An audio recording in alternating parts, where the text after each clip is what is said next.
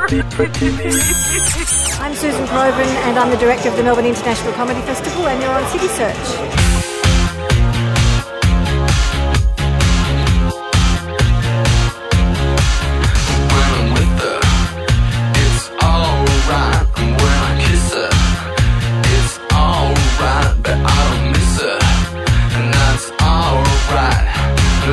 I'm Rosa, the Russian beautician.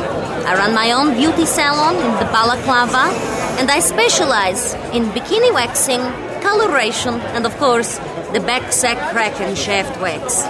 But unfortunately, I only get to perform in the second act. My manager, she's decided to do some pathetic attempts at character acting in the first act.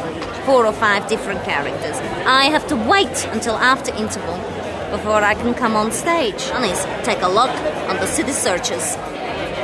I'd love to welcome everybody to the Melbourne International Comedy Festival 2010, the 24th. Great to be here with City Search and great to see them promoting the city. Hello.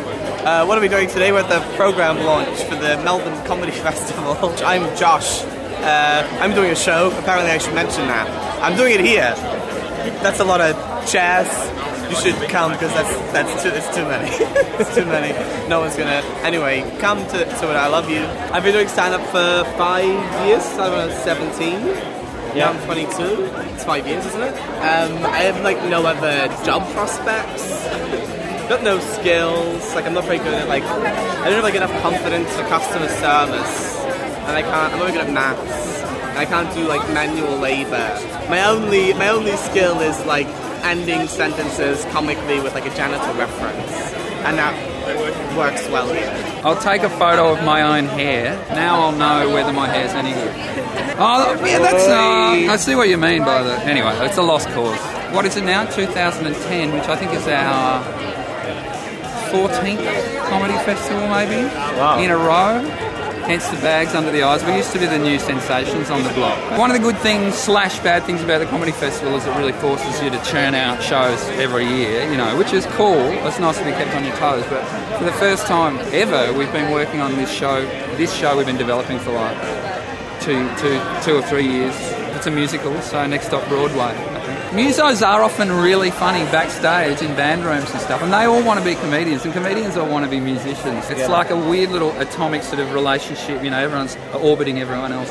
G'day, I'm Scott from Tripod. We're doing a show called Tripod versus the Dragon, a Dungeons and Dragons musical. You should come and check it out. Welcome, we're talking about the Melbourne International Comedy Festival today, and I better be quiet, there's some really handsome blokes coming on now.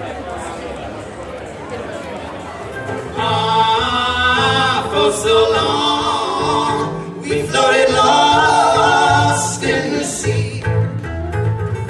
My show this year is called Ricketts Lane. It's a show I'm writing with Heath McIver, who's an amazing puppeteer. And I want to ask you, first of all, what your name is?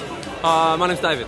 I'm doing a show in the Melbourne International Comedy Festival called Neanderthal Brow, which is named after this ridge. Can we get a profile? When it rains, my eyes don't get wet. And can you give us a quick description of the show? Kind of dark. Oh, everyone says that. No, I can't give a description. I do a whirling dervish in the show. I've been training for that. So imagine full white, conical hat. Okay, ready? Apart from whirling dervish, you'll also see sock puppets. I'm going to attempt to do an Afghani character and not be racist. Come to the comedy festival, come and see other stuff as well. I won't be hurt if I see you in a queue for something else because I won't recognise you. But if you do have a ticket to my show, that'd be fantastic. It's called The Merger. Go and see David Quirk, he's here, he's great. Go and see Celia Piccola, go and see Harley Breen. Go and see Melinda Buttle doing her first show. Get up off your lazy ass wherever you are. My name's Amy Callanan and you're on City Search.